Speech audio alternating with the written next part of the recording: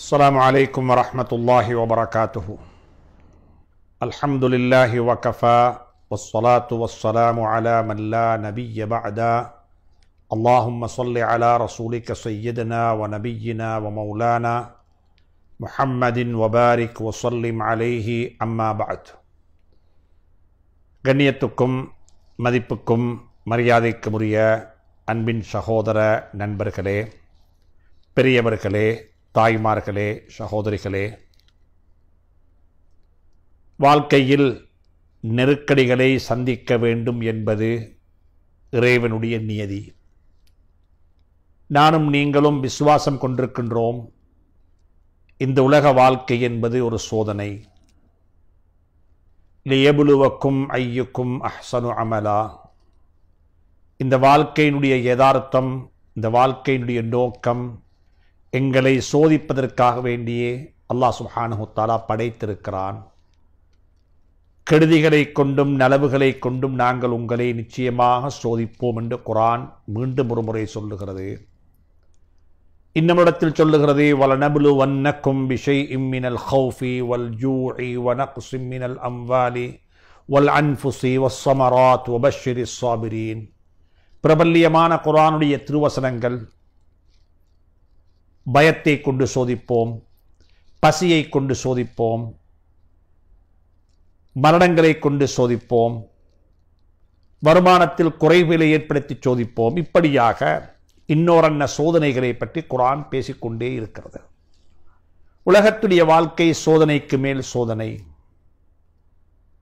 எல்லா சந்தர்ப்பங்களிலும் அல்லாஹ்வின் பக்கமாக திரும்ப வேண்டும், அல்லாஹ்வின் பக்கமாக கையேந்த வேண்டும், அல்லாஹ்வுடன் தேவையுள்ளவனாக மனிதன் வாழ வேண்டும் என்பதற்காக வேண்டி அவ்வப்பொழுது அல்லாஹ் சுப்ஹானஹு தஆலா சோதனைகளை ஏற்படுத்தி மனிதனை சோதிப்பது அல்லாஹ்வுடைய வழக்கம். மனிதனுடைய வாழ்க்கையில் ஒரு சோதனையும் அவனுக்கு இல்லை என்றிருந்தால் அவன் அல்லாஹ்வை மறந்து விடுவான். அதனை அல்லாஹ் விரும்பவில்லை, அதனை அல்லாஹ் நேசிக்கவில்லை.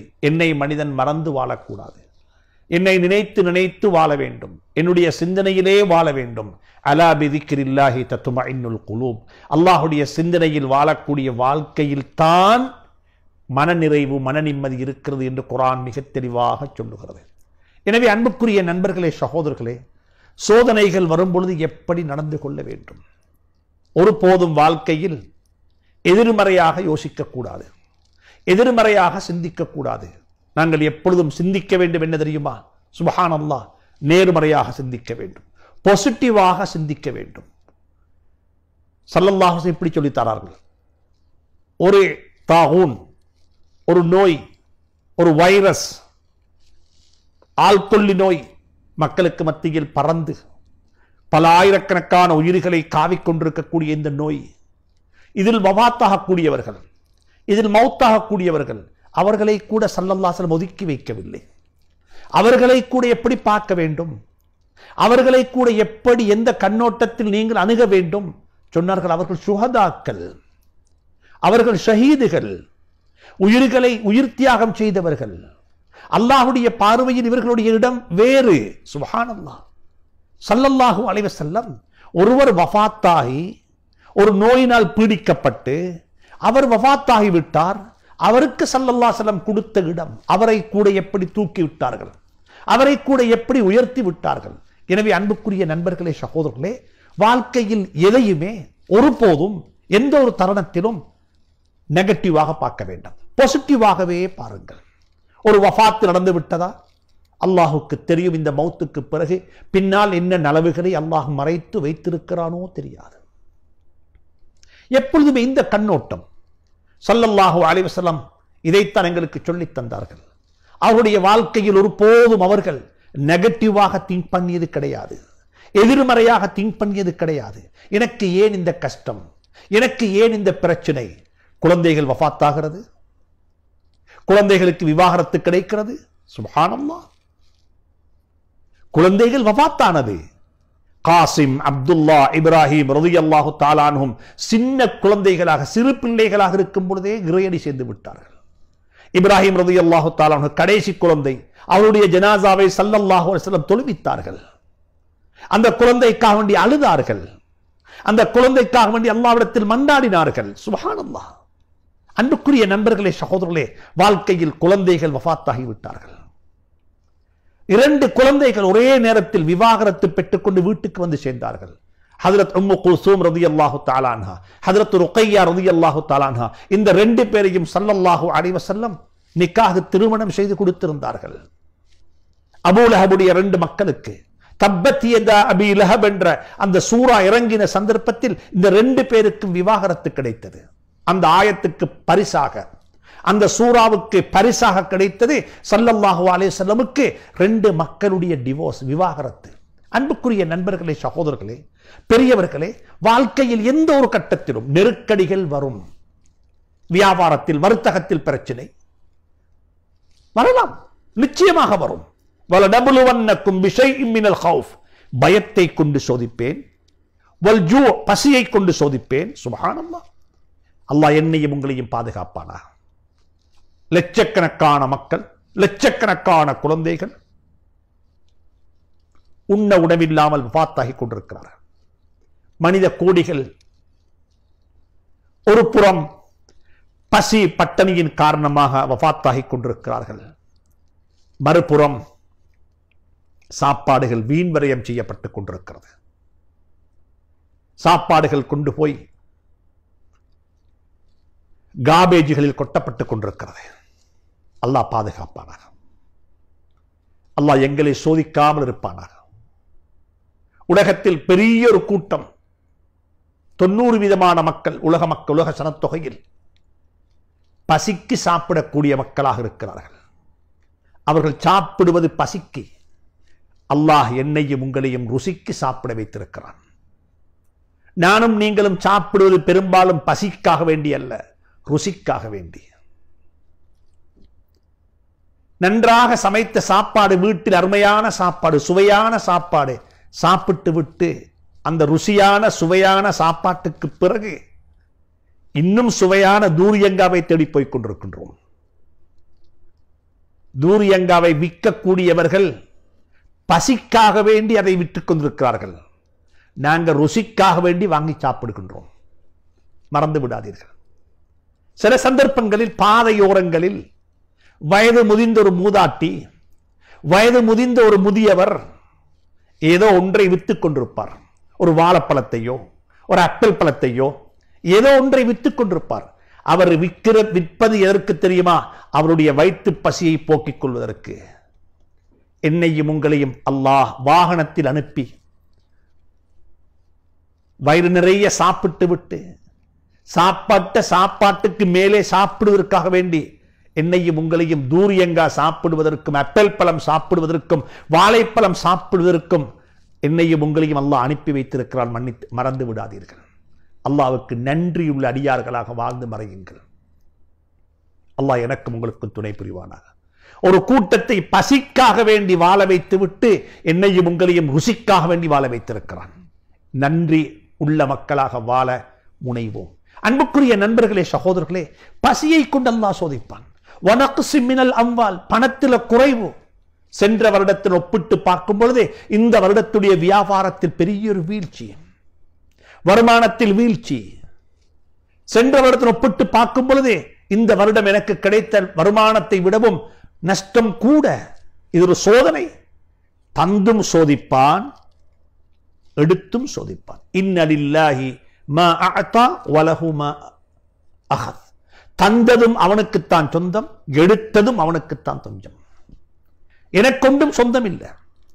எனவே அன்புக்குரிய நண்பர்களே, சகோதரர்களே, வாழ்க்கையில் எந்த ஒரு கட்டம் வந்தாலும் எதிர்மறையாக சிந்திக்க கூடாது, நெகட்டிவாக திங்க் பண்ணக்கூடாது. எல்லாவற்றையும் இதற்கு பின்னால் பெரிய ஒரு நலவை அல்லாஹ் மறைத்து வைத்திருக்கிறான். அது அல்லாஹ்வுக்குத்தான் தெரியும்.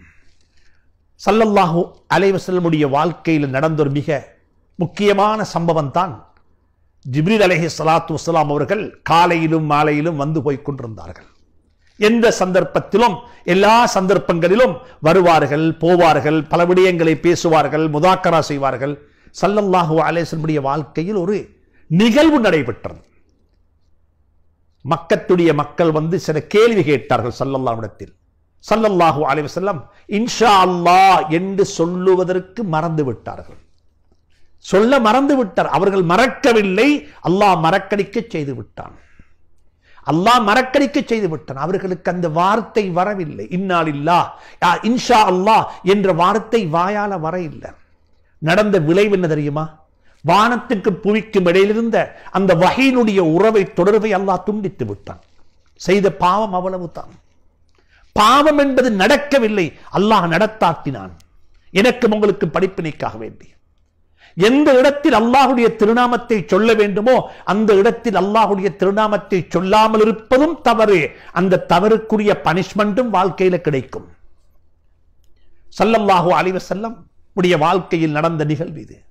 வானத்துக்கும் பூமிக்கும் இடையில் இருந்த வஹீனுடைய தொடர்பை அல்லாஹ் துண்டித்து விட்டான். நடந்தது என்ன? ஸல்லல்லாஹு அலைஹி வஸல்லம் ரொம்ப கஷ்டப்பட்டார்கள். 15 நாட்கள் ஆகிறது. நாளைக்கு பதில் சொல்லுவேன் என்று சொன்ன நபி ஸல்லல்லாஹு அலைஹி வஸல்லமுக்கு 15 நாட்களாகவும் பதில் சொல்ல கிடைக்க இல்லை.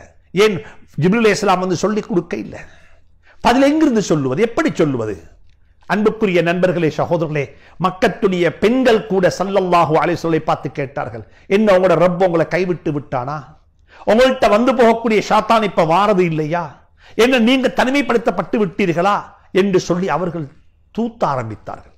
அந்த சந்தர்ப்பத்தில் ஸல்லல்லாஹு அலைஹி வஸல்லமுக்கு ஒரு நெகட்டிவான, ஒரு எதிர்மறையான, என்னப்பா இது, நான் தனிமைப்படுத்தப்பட்டு விட்டானோ, என்னுடைய அல்லாஹ் என்னை கைவிட்டு விட்டானா, எனக்கு என்ன நடந்தது என்று சொல்லி ஸல்லல்லாஹு அலைஹி வஸல்லம் ஒரு திண்டாட்டத்துக்குள்ளே ஆகிவிட்டார்கள், தடமாத்தத்துக்குள்ளே ஆகிவிட்டார்கள். இவைகளை எல்லாம் அல்லாஹ் நடத்தாட்டினான். எனக்கும் உங்களுக்கும் படிப்பினைக்காக வேண்டி, எனக்கும் உங்களுக்கும் ஒரு படிப்பினை பாடத்துக்காக வேண்டி அல்லாஹ் இவைகளை எல்லாம் ஹஜ்ரத் ரசூலுல்லாஹுடைய வாழ்க்கையில் நடத்தாட்டி காட்டினான். அன்புக்குரிய நண்பர்களே, சகோதரர்களே, பெரியவர்களே, ஸல்லல்லாஹு அலைஹி வஸல்லம் இந்த சோகம், இந்த கவலை எப்படி இருக்கும்? 15 நாட்களுக்கு பிறகு வஹி வருகிறது. முதலாவது ஸல்லல்லாஹுக்கு அல்லாஹ் சுப்ஹானஹு வ தஆலா பாசிட்டிவாக பேசுகிறான். வல்துஹா வல்லைலி இதா சஜா மா வத்தஅக ரப்புக வமா கலா. நபியே, நாயகமே, நீங்க நினைப்பது போல உங்களோட ரப்பு உங்களை கைவிட்டு விடவில்லை, உங்களோட கோபித்துக் கொள்ளவும் இல்லை, உங்களோட இருக்கிறான், உங்களோட இருக்கிறான். இது ஒரு சின்ன ஒரு சோதனை. அந்த சோதனைக்குரிய காரணம் இதுதான். வலா தகூலன்ன லிஷைஇன் இன்னி ஃபாயிலுன் ذلك غدا. குர்ஆன் சொல்லிக் கொண்டே போகிறது. விடயம் மீண்டு கொண்டே போகும் என்பதன் காரணமாக சுருக்கிக் கொள்கிறேன். والضحى والليل إذا سجى ما ودعك ربك وما قلى وللآخرة خير لك من الأولى ولسوف يؤتيك ربك فترضى ألم يجدك يتيما. என்ன நபியே, நாயகமே, 15 நாளைக்கு வஹி வர இல்லை என்று சொன்னா நீங்க இப்படி எல்லாம் யோசிக்கிறீங்களா? ஒரு 2 மாசம் வியாபாரம் நடக்க இல்லைண்டா இவ்வளவு பெரிய திண்டாட்டமா? இவ்வளவு பெரிய திண்டாட்டமா? எத்தனை மாசம் வியாபாரம் செஞ்சீங்க? இந்த வியாபாரத்தால் என்னெல்லாம் செஞ்சிட்டீங்க? நீங்க எத்தனை வீடு கட்டி இருக்கிறீங்க? எவ்வளவு காணி பூமி வாங்கிருக்கிறீங்க? 2 மாசம் வியாபாரம் நடக்க இல்லைண்டா நீங்க என்னமோ பெரிய திண்டாட்டம் திண்டாடுறீங்க, பெரிய தடமாறுறீங்க. அல்லாஹ் கேட்கிறான் நபியை பார்த்து, 15 நாளைக்கு வஹி வர இல்லைண்டா, 15 நாளைக்கு வானத்துக்கு பூமிக்கும் இடையுள்ள தொடர்பு துண்டிக்கப்பட்டு விட்டா நீங்க அப்படி யோசிக்கிறீங்களா? என்ன அல்லாஹ் கைவிட்டு விட்டானா? என் பக்கம் அல்லாஹ் கிருபை கண்கொண்டு பார்க்க மாட்டானா என்று சொல்லி நீங்க யோசிக்கிறீங்களா? நீங்க கொஞ்சம் யோசிங்க நபியே, நாயகமே ஸல்லல்லாஹு அலைஹி வஸல்லம் அவர்களே. பிறக்கும் பொழுது யத்தீமாகத்தானே பிறந்தீங்க, யத்தீமாகத்தானே பிறந்தீங்க. வாப்ப இருக்கல்லையே, உங்களோட வாப்ப உங்களோட கண்ணால நீங்க பார்க்கவும் இல்லை, உங்களோட வாப்பட கண்ணால உங்களோட வாப்பா உங்களை பார்க்கவும் இல்லை. நீங்க யத்தீமாக பிறந்தீங்க. உங்களோட தாயை நீங்க என்ற தாய் என்று சொல்லி அடையாளம் கண்டுகொள்வதற்கு முன்னாலேயே 6 வயதாக இருக்கும் பொழுதே உங்களோட தாய் உங்களை விட்டு பிரிந்து போய் விட்டாதானே நாங்க என்ன உங்களை கைவிட்டோமா? நீங்க இன்றைக்கு எங்க இருக்கிறீங்க? வரஃபஅனா லக ذிக்ரக். உங்களோட திருநாமத்தை நாங்கள் உயர்த்தி வைக்கவில்லையா? திருநாமத்தை நாங்கள் உயர்த்தி வைக்கவில்லையா? நாங்கள் உங்களை எங்க வச்சிருக்கிறோம்? இன்றைக்கு 2 நாளைக்கு வியாபாரம் நடக்க இல்லை, ஹாங்காங்ல 2 ஷோ நடக்க இல்லை, பேங்காக்ல ஒரு ஷோவில் வியாபாரம் சரியாக நடைபெறல. எப்படியெல்லாம் மக்கள் பேசுறாங்க, எப்படியெல்லாம் மக்கள் யோசிக்கிறாங்க. இது முடிஞ்சு இதுக்கு பிறகு என்ன நடக்குமோ தெரியாது. எங்களுடைய எக்கானமியை பத்தி நாங்க இன்னைக்கு பெரிசா பேசுறோம். ஆனா ஞாபகத்தில் வச்சுக்கோங்க, 25 வருஷத்துக்கு முன்னால கையில என்ன இருந்துச்சு என்கிட்ட? 50 வருஷத்துக்கு முன்னால நான் எதுவாக இருந்தேன்? ஹல் அத்தாலல் இன்சானி ஹீனும் மினத் தஹர். யோசிச்சு பாருங்களேன். இன்றைக்கு உங்களுக்கு வயது 52 சொன்னால் 52 வருடத்துக்கு முன்னால் நீங்க எதுவாக இருந்தீங்க? லம் யகுன் ஷைஅன் மத்கூரா, திருநாமம் சொல்லி அழைக்கப்படக்கூடிய ஒரு பொருளாகவே நீங்க இருக்க இல்லை. இல்லாமையிலிருந்து உங்களை நாங்கள் படைத்திருக்கின்றோம். படைத்த நாங்கள் உங்களை நிர்வகித்துக் கொண்டிருக்கின்றோம். யுதப்பிருல் அம்ர மினஸ் ஸமாஇ வல் அர்த். ஒரு நாளும் நெகட்டிவாக திங்க் பண்ண வேண்டாம், நெகட்டிவாக யோசிக்க வேண்டாம். குறைபாடுகள் வந்து போகும், கஷ்ட நஷ்டங்கள் வந்து போகும். குர்ஆன் இப்படி சொல்லுகிறது. இப்படி சொன்னால் இது பொருந்தும். தலாக், சூரத்து தலாக் என்று குர்ஆன் ஒரு சூரா இருக்கிறது. சூரத்து தலாக். தலாக் என்று சொல்லும் பொழுது பொதுவாக நாங்கள் சொல்வது விவாகரத்து. திருமணத்தில் கணவன் மனைவி பிரிந்து போவதற்கு பேரு விவாகரத்து, தலாக். அப்படித்தான். ஆனா தலாக் என்று சொல்லக்கூடியது அது மட்டுமல்ல. என்னிடத்தில் வந்து போன வியாபாரி வராமல் போய்விட்டாரு, என்னுடைய ரெகுலர் கஸ்டமர் உண்டு, அப்படி அவர் மௌத்தாகி விட்டாரு, என்னுடைய ரெகுலர் கஸ்டமர் உண்டு, அவர் பெரிய அளவில் ஒரு பெரிய மொத்த தொகைக்கு அவரு மக்களுக்கு பணம் கொடுக்க இருக்க அவர் பொல்லு போட்டு விட்டு அவர் தலைமறைந்து விட்டாரு. இவைகளை எல்லாம் தலாக்காகத்தான் பார்க்க வேண்டும். ஒரு கடையில் ஒரு தொழில் செய்து கொண்டிருந்தேன், திடீரென்று சொல்லி அந்த கடையிலிருந்து நோட்டீஸ் வந்து விட்டது, உங்களுடைய சர்வீஸுக்கு நன்றி, இதற்கு பிறகு நீங்கள் எங்களுக்கு தேவையில்லை என்று சொல்லி ஒரு நோட்டீஸ் வந்து விட்டது. பல ஆயிரக்கணக்கான பேருடைய ஜொப் இந்த காலகட்டத்தில் அப்படியே ரத்து செய்யப்பட்டிருக்கிறது. ஜொப் இல்ல, தலாக்கு பெற்று விட்டீர்கள். விவாகரத்து. நேற்று வரைக்கும் என்னுடைய கணவன் எனக்கு தின்ன தந்தாரு, என்னுடைய கணவனுடைய வீட்டில் தான் நான் வாழ்ந்து கொண்டிருந்தேன், எனக்கு உடுப்பதற்கு உடையும் மருந்து வாங்கி தந்ததும் தேவையான அத்துணை தேவைகளையும் பூர்த்தி செய்து தந்ததும் என்னுடைய கணவன். ஆனா அவர் இன்றைக்கு சொல்லிட்டார் தலாக்கு தலாக்கு தலாக்குன்னுட்டார். இன்றைக்கு யாரு செய்வது? அந்த வார்த்தைக்கு பிறகு என்னுடைய நிலைமை என்ன? இத்தாவுக்கு பிறகு நான் என்ன செய்வது? சுப்ஹானல்லாஹ். ஒரு பெண்ணுக்கு எப்படி தலாக்கு தன்னுடைய வாழ்க்கையில் விவாகரத்து என்று நடக்கிறதோ இதே போல வாழ்க்கையில் பல பேருக்கு தொழில்ல விவாகரத்து நடக்கலாம், தொழில்ல தலாக்கு நடக்கலாம். சம்பாத்தியத்தில் தன்னுடைய சொந்த கடையில வந்து போய் கொண்டிருந்த பல வருடங்களாக ஜெர்மன்ல இருந்து, பல வருடங்களாக ஜப்பான்ல இருந்து, பல வருடங்களாக அமெரிக்காவில் இருந்து என்ன நாடி வந்து போன ஒரு வியாபாரி அகால மரணமாகி விட்டார். என்ன நடக்கும்? இப்ப நாங்கள் நினைச்சோம் இதோட நாங்க முடிஞ்சு, இதுக்கு பிறகு என்ன? அப்படி அல்ல. சூரத்து தலாக்கை பிரட்டுங்கள். விவாகரத்து பெற்று போகக்கூடிய ஒரு பெண்ணுக்கு அல்லாஹ் சொல்லக்கூடிய பாசிட்டிவான புத்திமதிகளை பாருங்கள். நெகட்டிவாக இல்ல. இதோட நீ முடிஞ்சு போய்த்து தீக்குழி, இதுக்கு பிறகு நீ வாழ்ந்து வேலை இல்ல. அந்த இஸ்லாம் அல்ல இந்த இஸ்லாம், அந்த மார்க்கம் அல்ல இந்த மார்க்கம். இந்த மார்க்கம் சொல்லக்கூடிய போதனைகளை பாருங்கள். அழகான போதனை. சூரத்து தலாக் என்று சொல்லும் பொழுது 12 ஆயத்துக்கள், ஒரு சின்ன சூரா. அந்த சின்ன சூரா உள்ளுக்கு அல்லாஹ் சுப்ஹானஹு தஆலா தலாக்கை பற்றி சொல்லிக்கொண்டு வந்துவிட்டு சொல்லுகிறான். சுப்ஹானல்லாஹ். லா தத்ரி லஅல்லல்லாஹு யுஹ்திஸு பஅத ذلك அம்ரா. லா தத்ரி, விவாகரத்து பெற்று போகக்கூடிய சகோதரியே, உனக்கு நிச்சயமாக தெரியாது, அன்றும் தெரியாது, இன்றும் தெரியாது, இதற்கு பிறகும் தெரியாது. லா தத்ரி, உனக்கு தெரியாது. லஅல்லல்லாஹ யுஹ்திஸு பஅத ذلك அம்ரா, இந்த நிகழ்வுக்கு பிறகு அல்லாஹ் உன்னுடைய வாழ்க்கையில் சில நலவுகளை, நல்ல விடயங்களை அல்லாஹ் ஏற்படுத்துவான். ஏற்படுத்துவதற்கு அல்லாஹ் போதுமானவன். லஅல்லல்லாஹ், அல்லாஹ் போதுமானவன். யுஹ்திஸு பஅத ذلك அம்ரா, இதற்கு பிறகு எந்த விவாகரத்தை நீ பெற்றுக்கொண்டு உன்னுடைய கணவனை விட்டு நீ பிரிந்து போகின்றாய், போகக்குள்ள உன்னுடைய உள்ளத்துல இதற்கு பிறகு நான் எங்க போவேன், யாரு செலவுக்கு பணம் கொடுப்பாங்க, யாரிடத்துல போய் என்னுடைய தேவைகளை முறைப்பாடு செய்வது, என் வாப்பாட்ட போய் சொன்னா வாப்பா என்ன சொல்ல போறாரு, தம்பிமார்கிட்ட நானாட்ட போய் சொன்னா அவங்க என்ன சொல்ல போறாங்க என்று சொல்லி எல்லாம் உன்னுடைய மனதுல பல வகையான ரகசியங்கள், ஊசலாட்டிக் கொண்டிருக்கிறது. அப்படிப்பட்ட பெண்ணுக்கு அல்லாஹ் சொல்லக்கூடிய முதலாவது புத்திமதி, வருத்தப்படாதே, கவலைப்படாதே. லஅல்லல்லாஹு யுஹ்திஸு பஅத ذلك அம்ரா, இதற்கு பிறகு உன்னுடைய வாழ்க்கையில் அல்லாஹ் சில நல்ல விடயங்களை, புதிய விடயங்களை ஏற்படுத்தி வைப்பதற்கு அல்லாஹ் போதுமானவன். அப்பத்தான் நீ சொல்லுவாய், அல்லாஹ் எவ்வளவு என்னுடன் இறக்க முடியவன், இன்றைக்கு இருக்கிற பதட்டம் நாளைக்கு உனக்கு ஒரு இன்பமாக சந்தோஷமாக மாறும் பொழுதுதான் இந்த பதட்டத்தினுடைய பொறுமதி உனக்கு விளங்கும். அதற்கு பிறகு சொல்லுகிறான் சுப்ஹானல்லாஹ். அதற்கு பிறகு இன்னும் பிறகு சொல்லுகிறான் வமை யத்தகில்லாஹ யஜ்அல் லஹு மக்ரஜா. சகோதரியே, மனிதா, அல்லாஹ்வை அஞ்சிக்கொள். கணவனை அஞ்ச வேண்டிய தேவை கிடையாது. அல்லாஹ்வை அஞ்சிக்கொள். உனக்கு அல்லாஹ் வெளியே வருவதற்குரிய வாதில்களை திறந்து தருவான். யஜ்அல் லஹு மக்ரஜா.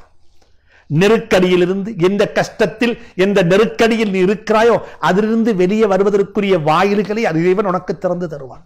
வயர்ஸுக்ஹு மின் ஹைஸு லா யஹ்தஸிப். நீ கணவன் தான் இவ்வளவு நாளும் எனக்கு உணவளித்தார் என்று நீ நினைத்துக் கொண்டிருக்கிறாய். நீ நினையாத புறத்தில் உனக்கு உணவு கிடைப்பதற்குரிய ஏற்பாட்டை அவன் செய்து தருவான். சுப்ஹானல்லாஹ். எத்தனை பேர் வாழ்ந்து கொண்டிருக்கிறார்கள். வயர்ஸுக்ஹு, அவனுக்கு அல்லாஹ் ரிஸ்க் அளிப்பான். மின் ஹைஸு லா யஹ்தஸிப். இந்த கடையில 15 வருட காலம் வேலை செய்தேன், எந்த வகையான முன்னறிவித்தலும் இல்லாமல் எனக்கு ஒரு SMS தான் அனுப்பி இருக்கிறாங்க, உங்களுடைய சேவிஸுக்கு நன்றி, இதற்கு பிறகு நீங்கள் தேவையில்லை, இந்த மாதத்துக்கு பிறகு ஊதியம் சம்பளம் தருவதற்கு எங்களிடத்தில் வசதி வாய்ப்பு இல்லை என்று சொல்லி அவர்கள் ஏதோ ஒரு SMS அடித்து விட்டார்கள், ஒரு செய்தியை அனுப்பிவிட்டார்கள். நீங்க பதட்டம் அடைய வேண்டிய தேவையில்லை. அல்லாஹ் சொல்லுகிறான் வயர்ஸுக்ஹு மின் ஹைஸு லா யஹ்தஸிப். அவன் நினையாத புறத்தில் அவனுக்கு ரிஸ்க் அளிப்பது அல்லாஹ்வுடைய கடமை, அல்லாஹ்வுடைய பொறுப்பு. சொல்லிவிட்டு சொல்லுகிறான் வமை யத்தவக்கல் அலல்லாஹி ஃபஹுவ ஹஸ்புஹு. தன்னுடைய கர்மங்களை தன்னுடைய விடயங்களை யார் அல்லாஹ்விடத்தில் பறைசாட்டி விடுவார்களோ அவர்களுக்கு அல்லாஹ் போதுமானவன். எனவே அன்புக்குரிய நண்பர்களே, பள்ளிவாசல்கள் மூடப்பட்டிருக்கிறது, வியாபார நடவடிக்கைகள் முடக்கப்பட்டிருக்கிறது, தனிமைப்படுத்தப்பட்ட நிலைக்கு நாங்கள் தள்ளப்பட்டிருக்கின்றோம். வர்த்தக நடவடிக்கைகள் கடந்த 2-3 மாத காலமாக மந்த நிலையில் போய்கொண்டிருக்கிறது. வியாபாரிகள் யாரும் வாராங்க இல்ல போறாங்க இல்ல என்று சொல்லி யாரும் பதட்டம் அடைய வேண்டிய தேவையில்லை. வமை யத்தவக்கல் அலல்லாஹி ஃபஹுவ ஹஸ்புஹு.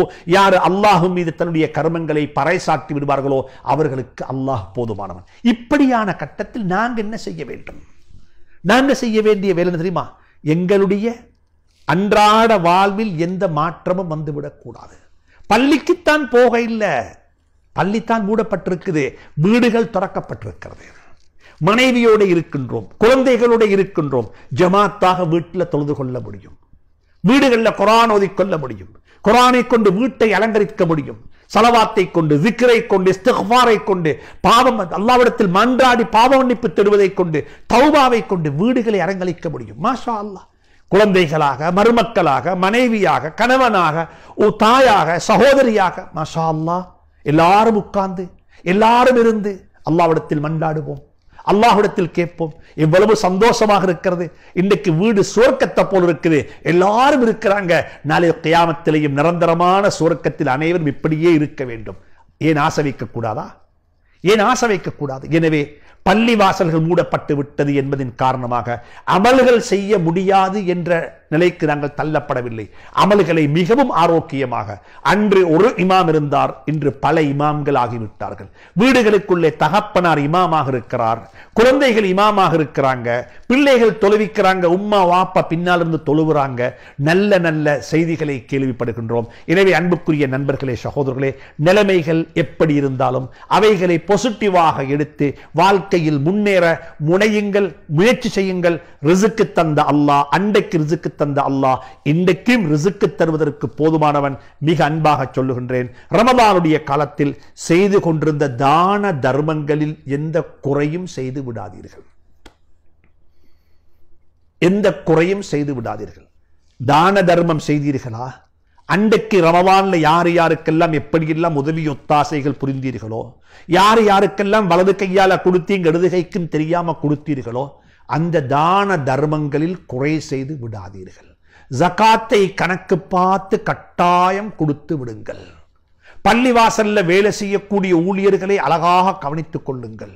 சங்கையான உலமாக்களை அழகாக கவனித்துக் கொள்ளுங்கள்.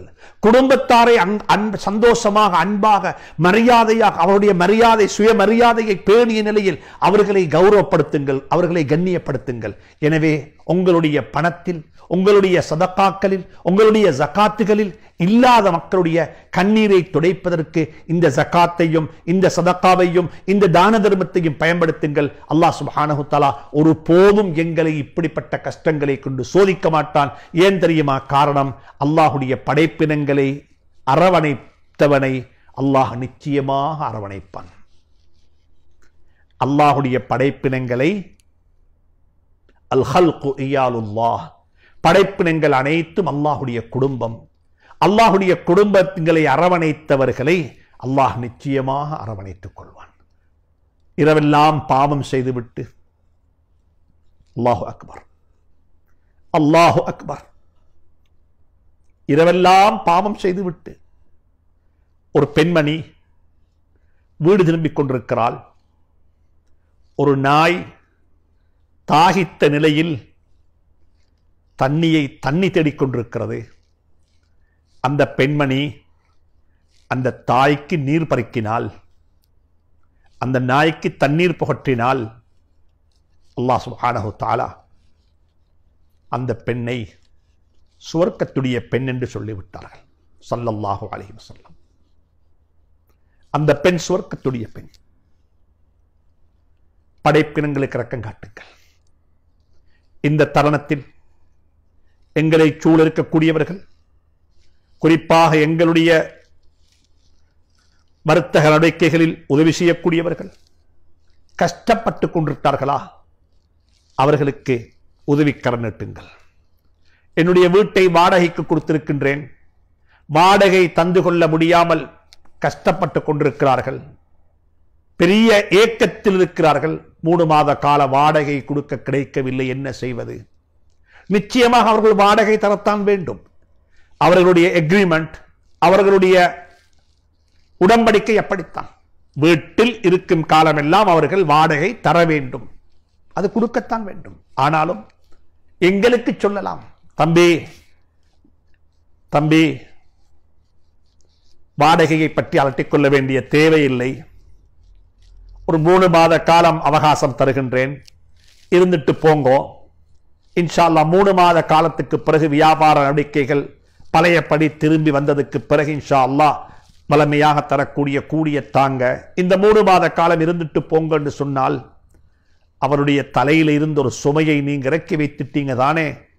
அல்லாஹ் நிச்சயமாக உங்களுடைய தலையில் இருந்து இருக்கக்கூடிய சுமைகளில் பல 100 சுமைகளை அல்லாஹ் இறக்கி வைத்து விடுவான். நாய்க்கு தண்ணி கொடுத்த பெண்ணுக்கு சுவர்க்கம் என்றால், சுஜூதுல போய் நின்று கொண்டு சுப்ஹான ரப்பியல் அலா என்று சொல்லி அல்லாஹ்வை துதிக்கக்கூடிய என்னுடைய ஒரு சகோதரருடைய கஷ்டம். 3 மாத கால கூலி, கடைய கூலிக்கு கொடுத்திருக்கிறேன், கடை மூடப்பட்டிருக்கிறது, ஆபீஸ் மூடப்பட்டிருக்கிறது. ஆனா எனக்கு கூலி கிடைக்க வேண்டும், கூலி கிடைக்கவில்லை. அவர் வருத்தப்பட்டுக் கொண்டிருக்கிறாரு. ஒரு டெலிபோன் காலை போட்டு, தம்பி வியாபாரம் எல்லாம் ரொம்ப மோசமாகத்தான் இருக்குது, நல்ல வியாபாரம் நடந்த சந்தர்ப்பத்தில் நீங்க இந்த கூலியை கூட்டி தரவும் இல்லை, அது எனக்கு பிரச்சனையும் இல்லை, அப்படி கூட்டி கேட்பதற்குரிய ரைட்ஸும் எனக்கு இல்லை. ஆனா இந்த நேரத்தில் எனக்கு இந்த கூலி எனக்கு நீங்க தரத்தான் வேண்டும், ஆனாலும் ஒரு 3 மாத கால அவகாசத்தை உங்களுக்கு தாரேன், வியாபார நடவடிக்கைகள் பழையபடி திரும்பி வந்ததுக்கு பிறகு உங்களோட கூலியை நீங்க எனக்கு தாங்க என்று சொல்லி ஒரு சந்தோஷமான ஒரு கோலண்டை போட்டு நீங்க ஒருத்தருக்கு சொல்லி போட்டு நோன்பு திறப்பீங்கன்றிருந்தால், நோன்பு பிடித்து கிடைத்த நன்மையை விடவும், நோன்பு பிடித்து கிடைத்த அருளை விடவும், நோன்பு பிடித்து கிடைத்த அல்லாஹ்வுடைய பொருத்தத்தை விடவும், அவருடைய மனதை சந்தோஷப்படுத்தியதினால் கிடைக்கக்கூடிய அருள் இருக்குதே, நியாமத் இருக்குதே, அது மிகப்பெரியது என்பதை மறந்து விடாதீர்கள். மீண்டும் ஒருவரை ஞாபகப்படுத்துகின்றேன், கூலி கேட்பதற்குரிய ரைட்ஸ் உங்களுக்கு இருக்கிறது, அது உங்களுடைய ரைட்ஸ், அது உங்களுக்கு அல்லாஹ்வால் தரப்பட்ட ஒரு உரிமை. கூலியை கேட்டு வாங்கி எடுக்கத்தான் வேண்டும், எடுக்கலாம், தர வேண்டிய கூலியை தந்து விடுங்கள். எனக்கு நிலைமைகள் பிரச்சனை கிடையாது, ஏண்ட நல்ல வியாபாரம் நடந்த காலத்தில் கூலிய கூட்டி நீங்க தரமாட்டீங்க, அதே நிலைமைகள் எப்படி இருந்தாலும் எனக்கு தர வேண்டியது நீங்க தரத்தான் வேண்டும், அது உங்களுக்கு கிடைக்க வேண்டியது. ஆனால் நீங்க சொல்றீங்க நிலைமையை அவதானித்து கஷ்டப்பட வேண்டிய அவசியம் இல்லை தம்பி. உண்ட சுமையில் ஒரு தொகையை நான் பொறுப்பெடுக்கின்றேன், உண்ட சுமையில் ஒரு பாரத்தை நான் குறைக்கின்றேன். எனவே இந்த 3 மாத காலம் நீங்க குடும்பத்தோட சந்தோஷமாக இந்த வீட்டில் இருந்துட்டு போங்க, கடையில் இருந்துட்டு போங்க, தொழிலில் இருந்துட்டு போங்க. அடுத்த 3 மாத காலத்துக்கு பிறகு நீங்கள் என்னுடைய வளமையான கூலி எனக்கு தந்துடுங்க, நிலைமை சீரானத்துக்கு பிறகு தாங்கன்னு சொன்னா அல்லாவுக்கு எப்படிப்பட்ட சந்தோஷம் ஏற்படும். எனவே அப்படிப்பட்ட சந்தோஷங்களை அடைந்து கொள்ள அல்லாஹ் எனக்கும் உங்களுக்கும் துணை புரிவானாக. மக்களை சந்தோஷப்படுத்துவோம், மக்களுடைய கண்ணீரை துடைப்போம், மக்களுக்கு உணவு கொடுப்போம், மக்களுக்கு உணவளிப்போம். வீடுகளிலே வயது வந்த குமரி பெண்களை வைத்துக் கொண்டு பதறிக்கொண்டிருக்கக்கூடிய பெற்றோர்களுடைய சுமையை இறக்கி வைப்போம். எங்களுக்கும் யாராவது ஒரு வீடு கட்டி தரமாட்டார்களா என்று ஏங்கிக் கொண்டிருக்கக்கூடிய மக்களுக்கு வீடுகளை அமைத்துக் கொடுப்போம். நிழலில்லாத அந்த உலகத்தில் அல்லாஹ் எனக்கும் உங்களுக்கு நிழல் தருவான். அல்லாஹ் சுப்ஹானஹு தஆலா என்னையும் உங்களையும் கண்ணியப்படுத்துவானாக, சங்கைப்படுத்துவானாக. உங்கள் அனைவருடைய வாழ்க்கையிலையும் அல்லாஹ் பரக்கத்து செய்வானாக. நீங்கள் நல்லவர்கள், நல்ல மக்கள், நலவை விரும்பக்கூடியவர்கள், உலமாக்களை நேசிக்கக்கூடியவர்கள். வஸ்ஸலாமு அலைக்கும் வரஹ்மத்துல்லாஹி தஆலா வபரகாத்துஹு.